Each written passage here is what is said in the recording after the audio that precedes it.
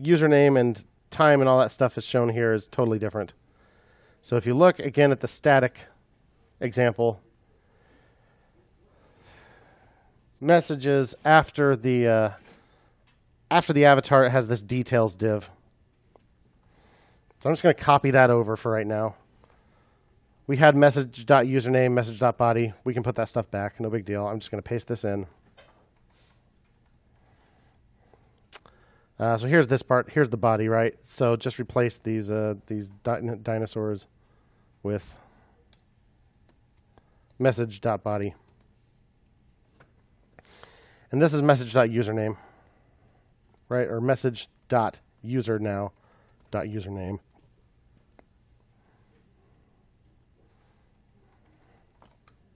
Okay, now all that information is back on the page.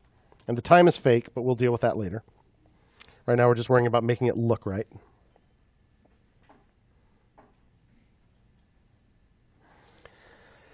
And if you look at the CSS in the static version, there was actually a separate CSS file for metadata, wasn't there? So this information about a message, the user and the time they did it, I'm going to extract that into a separate component.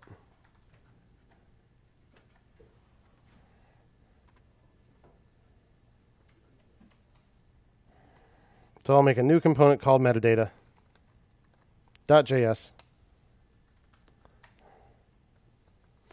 It's not very interesting, and this was just the homework from last night, so I will paste it in.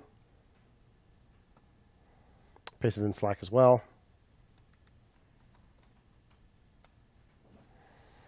So a new component called metadata. It receives the message as a prop. I pass in the entire message. Because right now I just need message.user.username, but eventually I know this time is going to come out of the message as well, so we'll just do it now. And here are my styles. Nothing terribly interesting. There is a metadata.css here where all these rules came from. So we apply them the way we've been applying them in line. And then back in message.js, I just need to import it.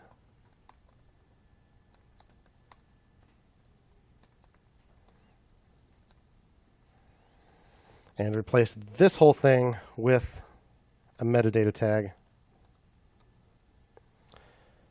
And remember, I actually passed in the entire message as a prop. So message equals what?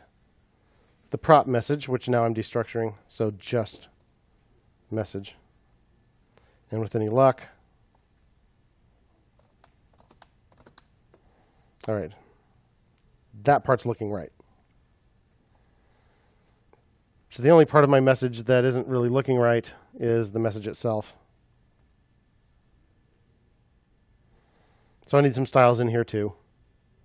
Again, it's fairly uncomplicated. I don't need Aphrodite or anything. So I have some new styles, one for the actual message div and one for this details div. This div right here. So in the message div, style is styles.message. And on the details div, style styles.details. So this is a lot of busy work. It's good practice. That's why it was the homework. There's a lot of these components to make, but then we can get to the interesting stuff, the actual behavior. Now these are looking right.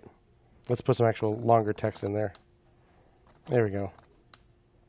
Now the individual messages look pretty good.